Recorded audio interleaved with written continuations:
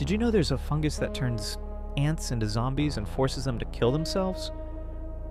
Deep in the tropical rainforest, carpenter ants go about their daily routine, foraging for food and building their colonies. But some ants start acting strange, twitching uncontrollably, wandering away from their trails, climbing higher than they ever should.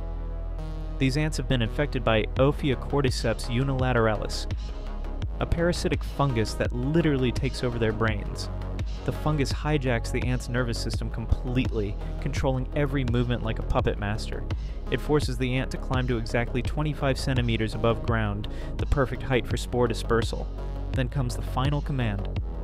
The ant clamps its jaws onto a leaf with such force that its mandibles lock permanently. The ant is now trapped, unable to move, waiting to die. Within days, a grotesque stalk erupts from the ant's head, releasing thousands of spores to infect more victims below. The ant never had a choice. Its free will was stolen entirely. Scientists are now studying how this mind control works, and the implications are terrifying.